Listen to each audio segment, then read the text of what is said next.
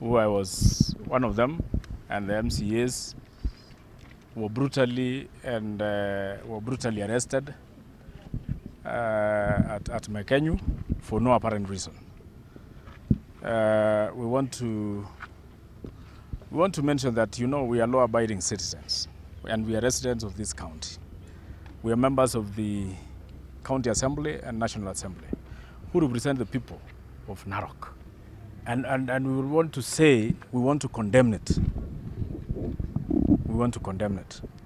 Because as we speak now, the whole of yesterday we were held here up to as late as 9.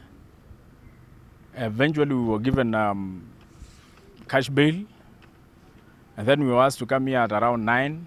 We came here at around 9, and then we've just been being taken round and round and round, and eventually we are being told there are no charges preferred against you. We want to state categorically that we are not idlers. We are leaders of the people. There are jobs that we are supposed to be doing now. We were elected by the people to work for them. Some of us would have been in our offices, others would have been in our constituencies or wards, working for the people of this republic who actually elected us to those positions.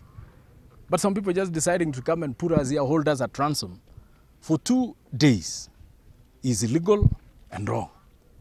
So I would like to tell the nation that contrary to the information which was actually peddled, that we were trespassing to some areas, there is no area in this county which has been declared as a no-go zone.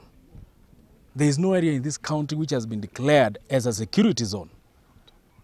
There is no area in this county where it has been declared as out of bounds. We are residents of this county, we are Kenyans, and we have the right to move anywhere in this country.